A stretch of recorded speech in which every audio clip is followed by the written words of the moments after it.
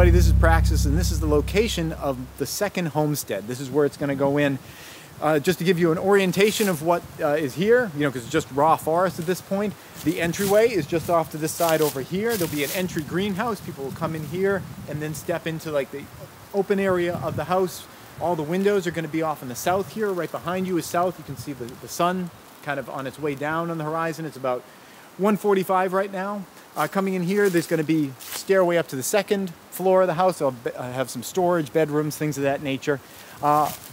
Keeping going to this side over here, there's going to be the kitchen. Behind the kitchen is the utility room. Back here is the pantry and the downstairs bathroom. The downstairs bathroom is just below the upstairs bathroom, and the idea of that is that we'll be able to have the gray water from the upstairs bathroom feed into the downstairs bathroom, so we'll have really easy, convenient access to that kind of stuff. Back in this area over here, that is all going to get filled in. Anything that we dig from here is going to get pulled this way and put behind the house. That'll help to berm in the house, keep the house warm from the cold winters, but also keep the pantry cool from the warm summers. It's going to just modulate the temperature back here to keep that back area of the house nice and cool.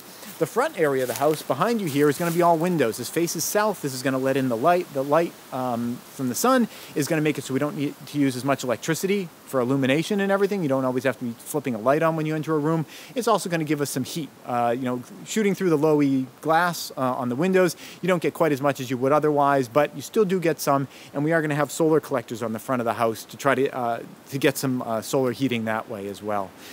There's been a lot going into just getting to this point. You know, we had to go through the whole process of permitting and getting all that stuff in order. We had to wait until the contractors were available. They're finally ready to start tomorrow, so I'm really excited. And tomorrow's going to be a big day, but there's a lot of question marks going on. You don't really know what's under the ground and what things are going to be like, what are the challenges that you're going to face until you actually start digging into the ground. For example, there's a boulder right over here, just at the base of this white pine tree, just right down over here. That could just be a boulder, or maybe that's the top of a gigantic underground mountain that's not going anywhere unless we blast it. So tomorrow, I've got my fingers crossed. I'm hoping that there's not any massive challenges under here, but we really don't know until we actually get down into the dirt and see what's down here. So tomorrow's a big day. It's taken a long time to get to this point, but I'm excited that we're here and we can finally start creating this thing that'll protect and sustain us going on into the future. Hopefully. That's it. Thanks for watching.